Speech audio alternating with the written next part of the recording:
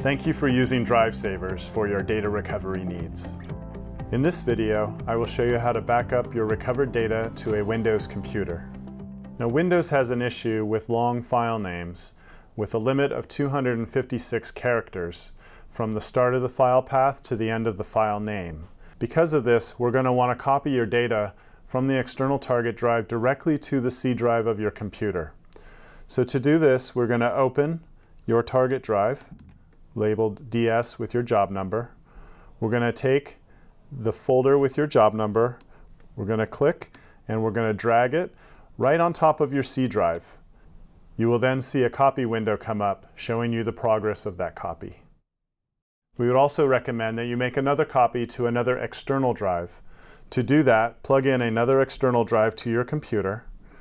When it pops up, you're going to open it up, and then we're going to take the first folder and we're going to drag it over to the second window.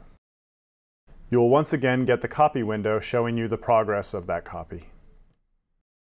If you continue to still have problems with the long file name or long path issue in copying your files, please visit our wiki page at wiki.drivesaversdatarecovery.com. Click on the Target Drive Issues link and you will find a link for long file name issues with Windows computers. And on there we'll recommend some utilities that you can use to make that copy to get the data onto another drive.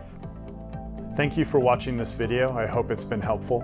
If you still have some questions, you can visit our wiki page at wiki.drivesaversdatarecovery.com. On there, you'll find more information about restoring data to your computer.